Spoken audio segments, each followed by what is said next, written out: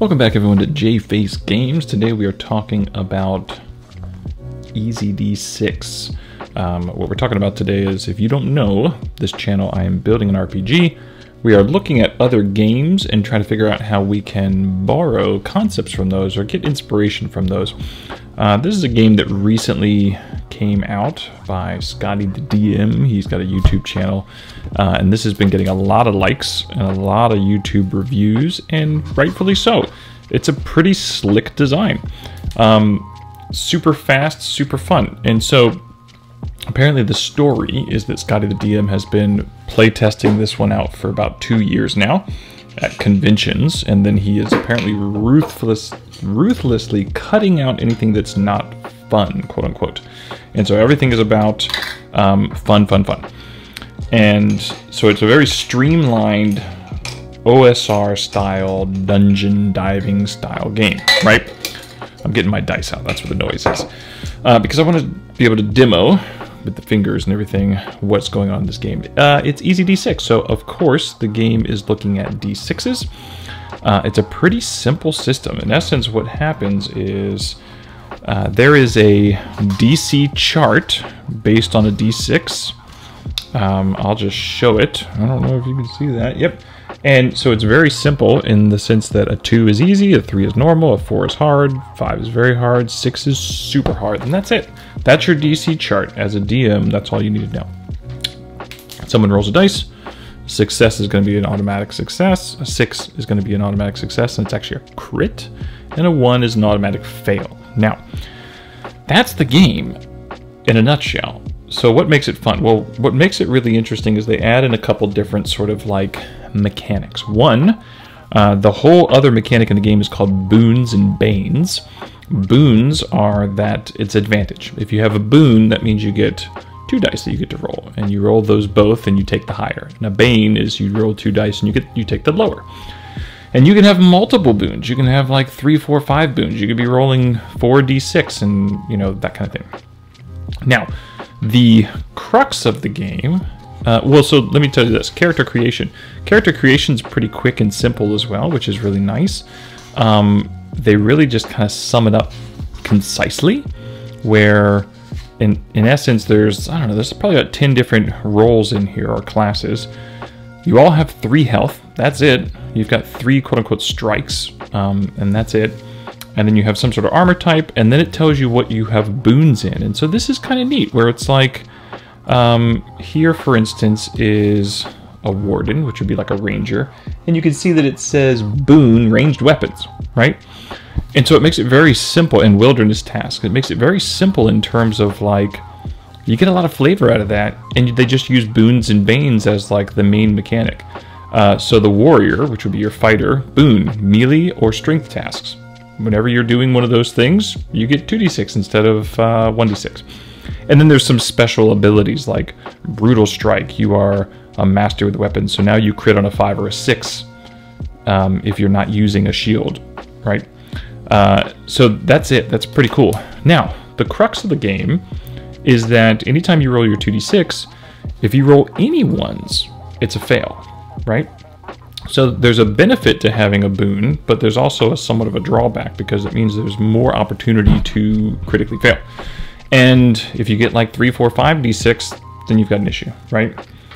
The way they counter that is that, I don't know, see if they have a character sheet in here, but in essence they have this other system of this hero die and karma, okay? So hero die is in essence a inspiration die. It's a reroll, right? So if I roll 2d6 because I got a boon and one of them's a 1, I can spend my hero die to reroll, or no, I'm sorry. I think that it's not a reroll, it's an extra die. So I can get a 3rd die, or no, I think it's a reroll. So you reroll one of your die and you get a new one, right? Karma, what karma is that those are, I already borrowed that mechanic, kind of, in the teamwork. Or it's similar to ICRPG, where karma is points that you can add to die, right? So if you ever have if you rolled a 1 and you have 1 karma, you can make that 1 a 2. And if you rolled a 5, you can make that 5 a 6, and it becomes a crit. And that's your karma points. Anytime you get 6 karma, you can turn it into a hero die. because the hero die, obviously the benefit of that is that you could re-roll and get a 6 instead of a 1. I think that the hero die is you get an extra die, but I'd have to reread that part. I apologize. So anyways, so they have the karma, and you can turn the karma and you can add up things. Now, this game can continue to crit. So if you get a 6 on an attack, that counts as 1 damage, 1 strike against the enemy, and you get to reroll another 6 to see, so it's exploding dice. And every time you get a 6, it's another damage. And the karma, you could, because say you have like 5 karma and you roll a 6 on the first one, well, your next one, say you roll a 4, you could use 2 karma to make that a 6. Now you roll another one and you roll a 5, you use another karma to make that a 6. And next thing you know, you get this massive spike damage. And this is the guy I said in a couple videos back that he said, why does the, oh no, I'm sorry, that's Deathbringer. Deathbringer said that, why is the rogue the only one that gets this massive spike damage, or the paladin in D&D? So that's the main mechanics of the game. And then what's cool is he has this other way of customization for your character where you start to add in all these other sort of like, I'm gonna say feats. They call them inclinations, right? And this is a really cool list of stuff where it's things like, you know, this is where you might have something like sneaky or sticky fingers or trap finder or toughness, right? Tough bastard, or hedge wizard, fighter. This is where you as a player can take 2 or 3 of these things, and they give you, for instance, sneaky, you get a boon whenever you're trying to hide. Fighter, you get a boon with melee weapons. So it's other ways of kind of like, yeah, I'm a rogue character, but I'm also really good with weapons and I'm a tough bastard, right? So it's another way of kind of customizing your character, but it's very clean and very fast. You could knock out a character creation super quick, right? So a very cool system. Now, let's talk about the magic system, because that's what we're really here for. So what's really interesting about this is that the magic system, he wanted the magic system to feel different than the actual system because he wanted to make it stand out, right? So the magic system, the way it works is that you will have, and I haven't been writing anything, I apologize, but now it's time to write, put the book down. You as a player have a D6, right? And that's going to be your spell. And you decide whatever the hell spell you want. You just make it up, right? You just completely make it up. You say, I'm going to shoot over here, and it's going to be a ranged weapon. It's going to be, you know, AoE, and it's going to stun things. You color it however you want to color it, right? The DM, depending on how they feel challenging that spell is going to choose, the DM is going to choose 1 to 3 D6, right? And that's like the challenge pool, right? They roll that pool of dice, and whatever the highest number they roll is now what you have to beat as a player, okay? You as a player can choose 1 to 3 D6 to roll against this. That's called like powering up. Now, the problem is that, once again, we talked about anytime you roll a 1, it's a fail, okay? And you can't use, I think you can use your hero dice to roll an extra die or reroll, whatever it is, but you can't use karma as a caster to bump up 1s. What you use as a caster to bump up 1s is your health. You have to actually take strikes, and you've only got 3 strikes of health. So you have to actually sacrifice some health in order to keep that up. So it's a really cool system. It's, once again, it's still using D6. It's just a little different, but it adds a different mechanic feel to the game if you're a caster because of that. Now, let's talk about what this might mean for us if we're borrowing from this concept.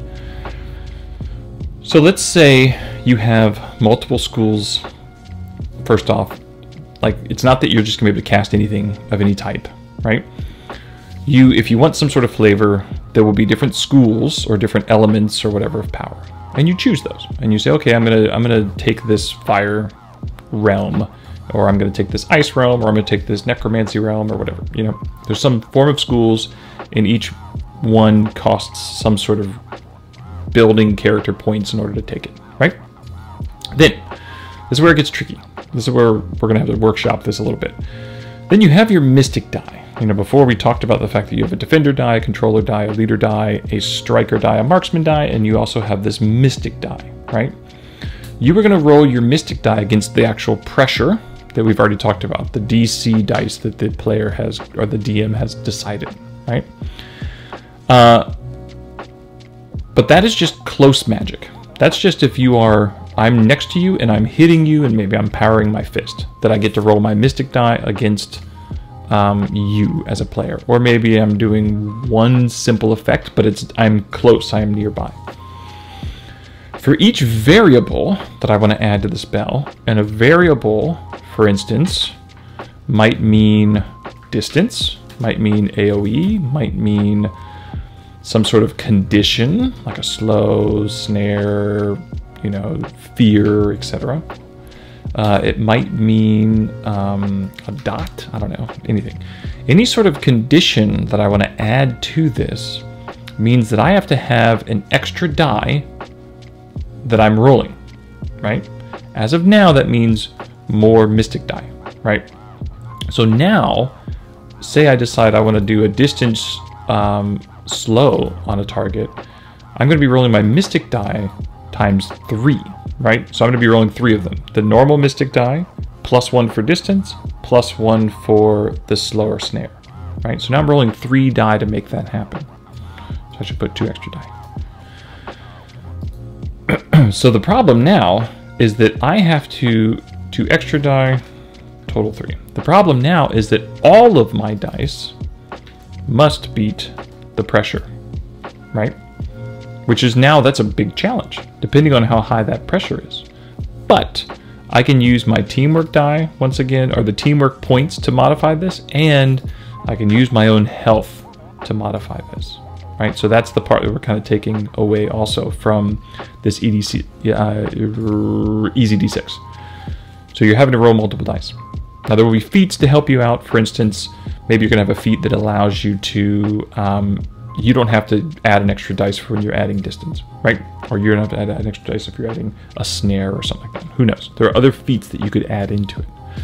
Now, the only problem with this, and this is what I was saying, this is a little hinky, is I like this concept overall, but it eliminates, and so one of the things I like about it is that if you want to go down this route, you're going to be getting feats to make your spells a little bit better. You're going to be getting feats to use different schools of magic. You're going to be using feats, or I'm sorry, I'm saying feats, but points to charge those up. You're going to be using points to get your mystic dice bigger.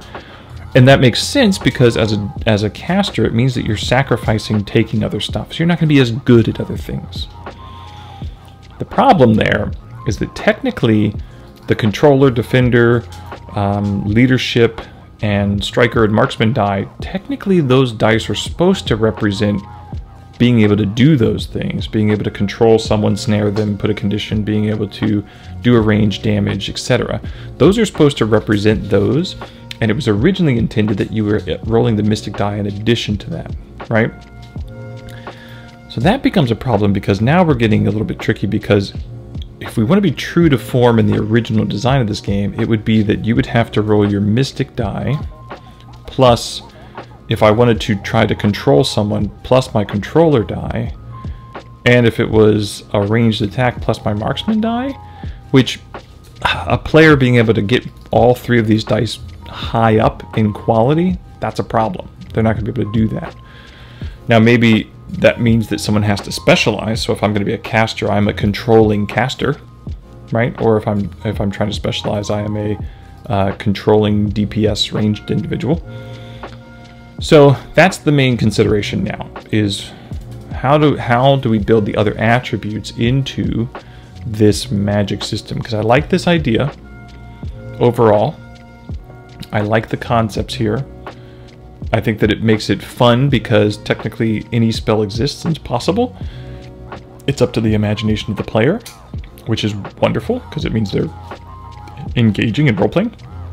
But the problem being now, how do we make sure that it's attainable, meaning that they can use these controller, defender, marksman, striker, and leadership die, but it's not making them, it's not too mad, right? Multiple attribute requirements. I forget what that was. That's a min-maxing sad versus mad. So that's where we're at the moment. I'm going to think about this more. I wanted to throw this out there to kind of get everyone an idea, and also to introduce you guys to EZD6. And I'd love to hear your thoughts in the comments as we're trying to blend this a little bit more seamlessly into this system. All right, guys, hit the subscribe button, hit the bell, hit the like button, and hit me up in the comments.